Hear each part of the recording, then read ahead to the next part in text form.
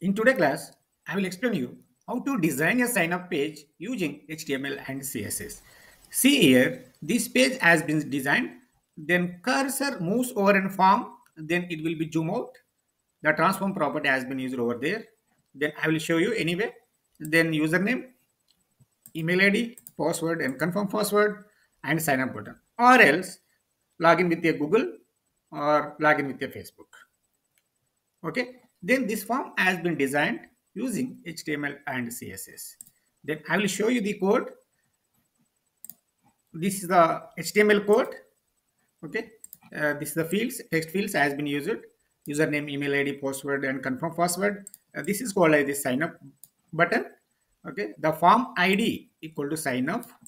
Then this is called as R button. Okay, then these two fields are login with your Google and login with your Facebook buttons. Then I added some CSS code over there. This is the CSS code has been used. This is the body because this is applicable to the entire the body.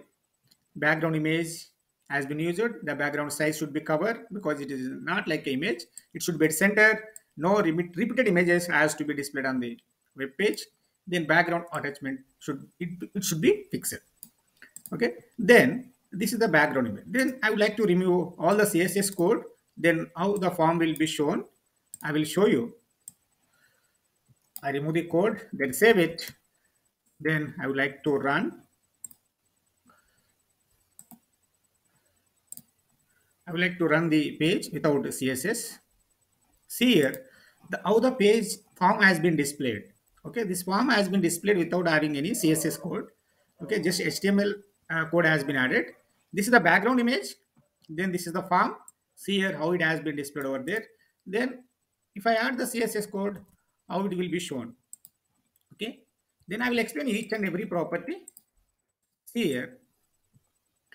Then this is called as sign up. Okay, already I shown you. This is ID of the form. That's why you use as symbol. The position should be relative or absolute. You can any any one of the value relative or absolute because it should work left to top, bottom, right. Okay, otherwise it doesn't work. Okay, left should be 33, top should be 20%.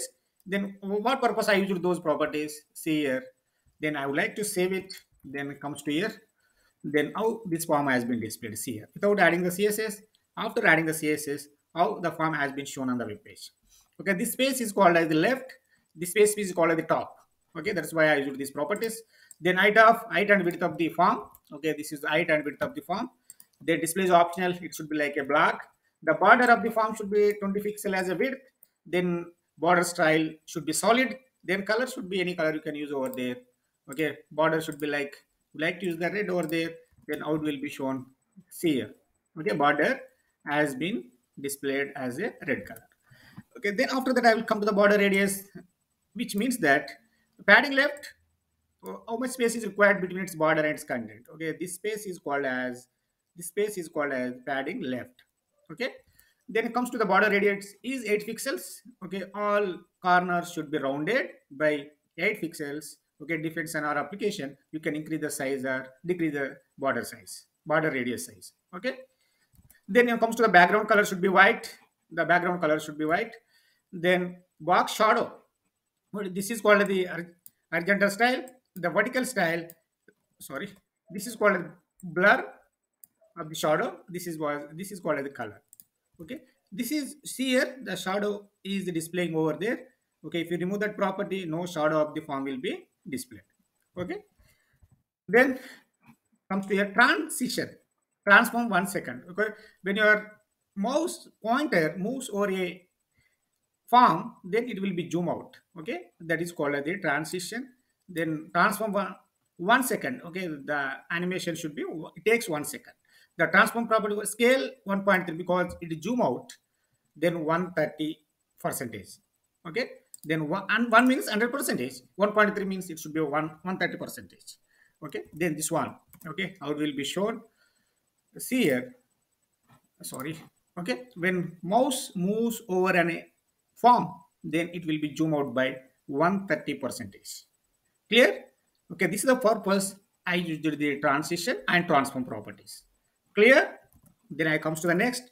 the input required, this required is attribute. Okay, I've been used here. Then where I use the required attribute is here, here, here, here. These four fields it is applicable. What are the styles have been added?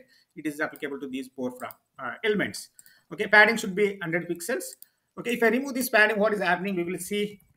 Okay, then how it will be shown, there is no much space between its what is called content and its border.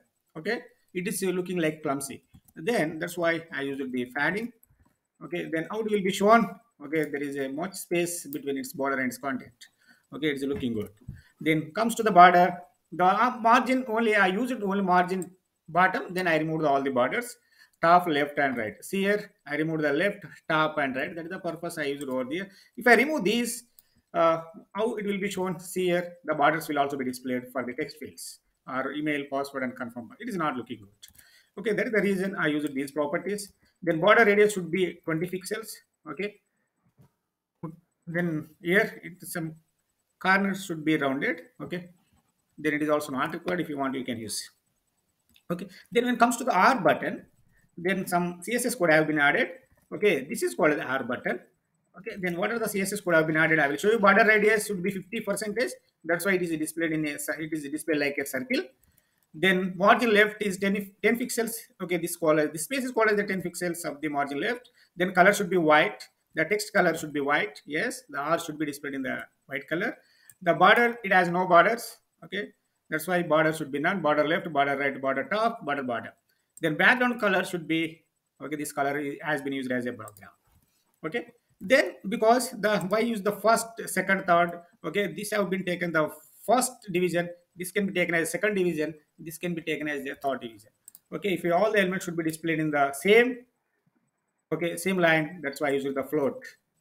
Okay, then second should be margin top 70 pixel, margin left 10 pixels. Second should be means R button. Okay, float is also left. Okay, then only it will be placed in a proper position. When it comes third division, okay, this one is called as third division. Okay, margin top 50 pixel, margin left 20 pixels, then float should be also be left. Okay, just I use the margins, then I place it at the appropriate position. Okay, login with Google button, login with Facebook, and also R button. Then when it comes to the Google button, what is the CSS code have been added? This is called as Google button. See, border is 1 pixels, then border radius 2 pixels, the height should be 30 pixels, width should be 150, margin bottom should be 150 pixels. Okay, this has been used for Google. Okay, this one. Okay, then when it comes to the input type equal to submit, because it is applicable, type equal to submit because it is applicable to the submit button. Okay, which one is the submit button? This one. Okay, this is a sign up button. Then what is border? 1 pixel, margin top 15 pixels, margin top, this space is called as 15 pixels. Then border radius should be 2 pixels. The radius of this button should be 2 pixels. Then background color, this has been used. Yes, this background color has been used over there. Then color should be white. The text color should be white.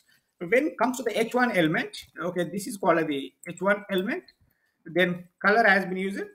Color of the text should be, this one has been used. Margin left 20 pixels. Okay, this space is called as 20 pixels. Clear?